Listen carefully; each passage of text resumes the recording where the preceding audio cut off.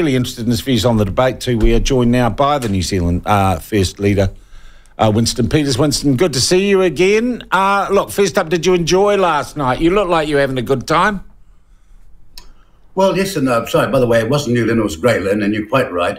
Thankfully, it was part of it was a circus, and I'm sitting there thinking, the two people on my right, the first two, they're speaking like darn communists. This is how serious it was. We're going to tax everybody to the hill. We're going to take all the money off them. We're going to do Robin Hood. And, of course, they'll be halfway to being a respected Robin Hood. They'll take the money off the rich, right, but they won't begin it. I'm really interested. How did they decide where you stood? Oh, they just decided it. Really? Because I thought the dynamic that created was, and I would have had maybe you next to Seymour, and then the Māori Party opposite, on the far end, and Marama in the middle, or gone boy, girl, boy, girl. I think it would have changed the dynamic of the whole thing. Well, you're quite right, but I got there and I was told that's where I was, and that's where I could have said, well, I'm going to draw straws, I'm going to do something else, but no, that's how it happened. Yeah. Also, I've got to say, and I'm not relieving myself in your pocket, Winston, you've done a lot of those and it showed. Well, something, I was talking to the people on my right there, and this is the fact. You got the Green Party, which formed under the name Values 51 years ago, and they've never been inside a cabinet. Now, this is staggering. Half a century. It never got a minister inside of cabinet. They were like two branches of the same party, Marama Davidson and Debbie Nare-Wapaka. It's like there is just one anti-rich people party called Te Party Green, they might as well call themselves. Yes, I know, but it'll destroy the environmentalist movement. Because instead of being about the environment, they're now about straight-out communist. And that was the other thing. There was very little discussion from the Greens about the environment. It was all class warfare, and I think you used the term the politics of envy. That's right. Just terrible. And I put myself there.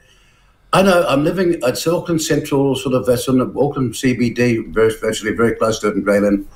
But I'm thinking to myself, what on earth are we doing here?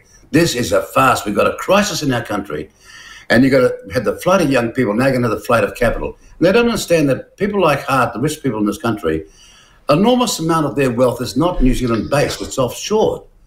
And so you're just going to denude the country of people. You also managed to flick in the terms woke and white cis male during the debate. I don't think we heard woke on Tuesday night, which engendered a reaction from other people on the thing. Well, this is a person who said that all violence in this country is committed by white cis male. Yeah. And that should be the end of her career. Yeah. Honestly, you cannot make those sorts of mistakes from where I'm coming from, but she gets away with it. Yeah. And I thought, this is disgusting. It's not. I thought it was dangerous for you standing there that a motorcycle didn't suddenly appear and knock you over. To be honest, you would have just ridden after it on your horse.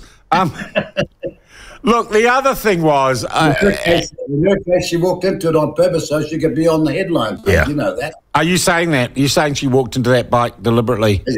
That's what I'm being told, just like that. And I can quite believe there's no reason why she should have been hit by that bike. Yeah. And you know what? There are journalists that know that. Yeah.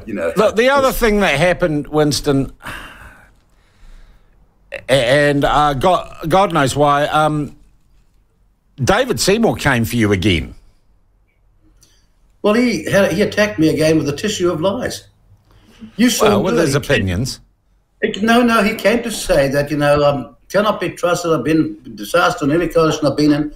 Look, 17 to 20, the stability of that government is owed to one party, New Zealand First. Then you go and ask Helen Clark. She'll tell you the same. Go and ask Bolger. But I'm not going to stand there and take that, so that's why I decided, no, sunshine. Okay. This is not well, that was in response to a series of questions about, and as I said, I know what you're going to say about coalition beforehand. Clearly this week, Luxon has left the door open.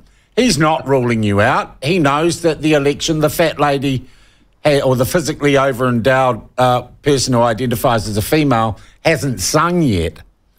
I've always wondered about that phrase, Yeah. Oh, it's incredibly... Well, I think Jim Bolger said it once, and I thought, how does he...